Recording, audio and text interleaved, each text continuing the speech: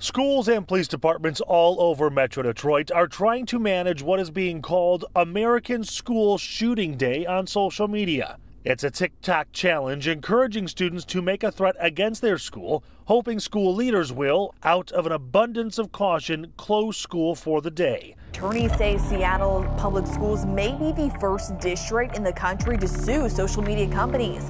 The 92-page lawsuit says social media giants have violated Washington's public nuisance law and intentionally contributed to the youth mental health crisis in the state.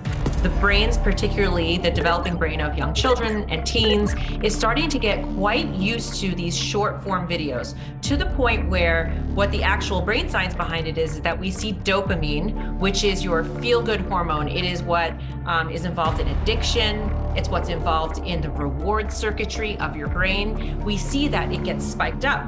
So when they're looking through and they're scrolling through these real quick videos, that's what's happening. They're getting these dopamine hits that feel good, just the way it does when people sometimes use drugs or they use alcohol or they become addicted to other things. Members of both parties are ramping up calls to regulate the popular social media app. And this week, the head of the FBI became the latest government official to warn the app is a threat to national security. There's a number of concerns. FBI Director Christopher Wray says because TikTok is owned by a Chinese company, the data of the roughly 80 million Americans on the app could be weaponized.